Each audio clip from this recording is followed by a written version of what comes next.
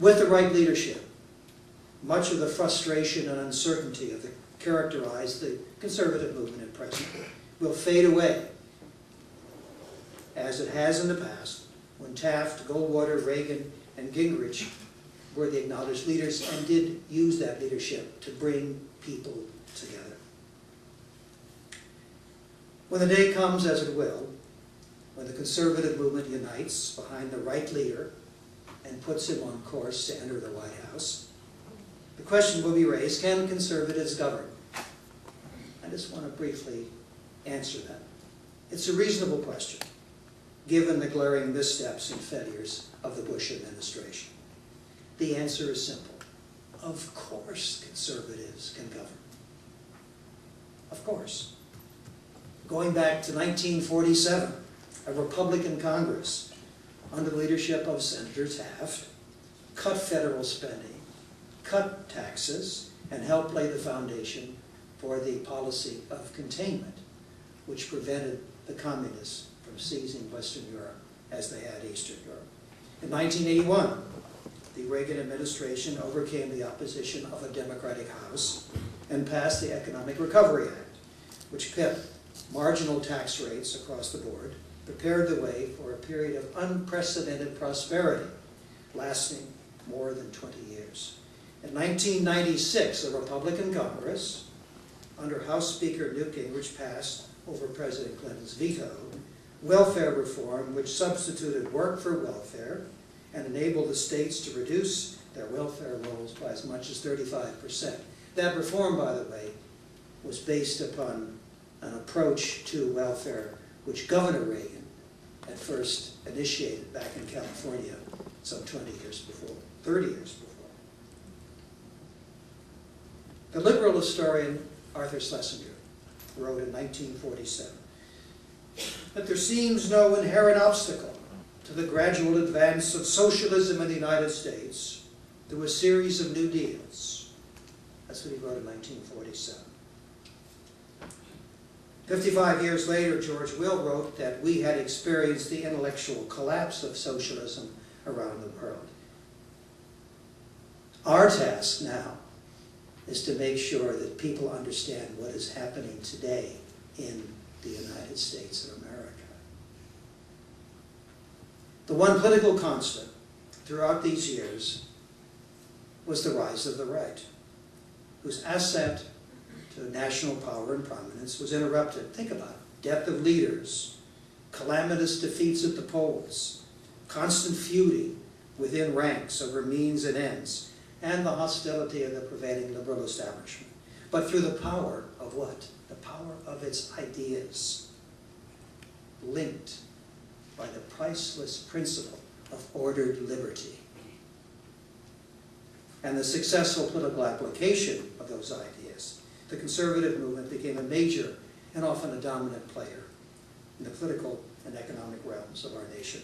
So it was, and so it is.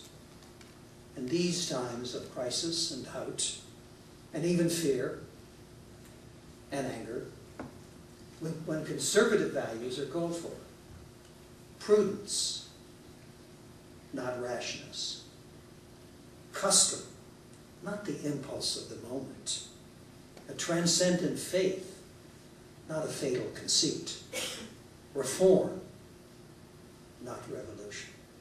As we seek solutions to problems that seem almost unsolvable, we should recall the wisdom of T.S. Eliot, who reminded us, and this is something that we have to take with us every day as we work and work and work. He reminded us that no great cause is wholly lost, because no great cause is ever wholly gained. So, new and old centurions, let's get to work.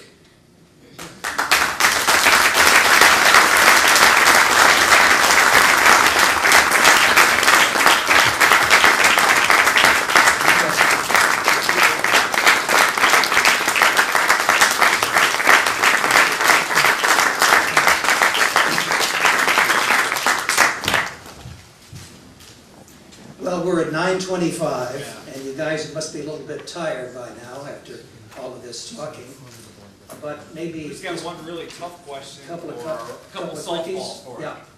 How about we let Mr. Arndt go? He's a Centurion graduate. All right. If you were to pick or, I don't know, create a unified threat for the Conservatives to rally against, what would you pick? Well, I don't think we should pick just one. I think in the area of domestic policy, why do we have all of these tea parties? Why do we have the outrage which is being expressed in the town halls? Why do we have that rally in Washington, the 9/12 rally with maybe 100,000, maybe more people? I think it is that people are, A, concerned about the growth of government, on the negative side, the growth of government, the excessive, rapid growth of government, and the cost of it, and a desire to hold on to their freedom.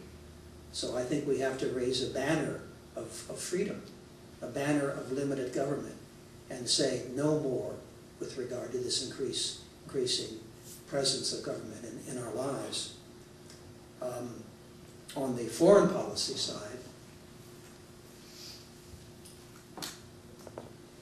I put this in my lapel the day after 9/11 because that morning of 9/11, on the way to the office and the Heritage Foundation, which is on Capitol Hill, I passed by the Pentagon, which was smoke and flames, partially destroyed, hundreds killed and so forth by the terrorist acts.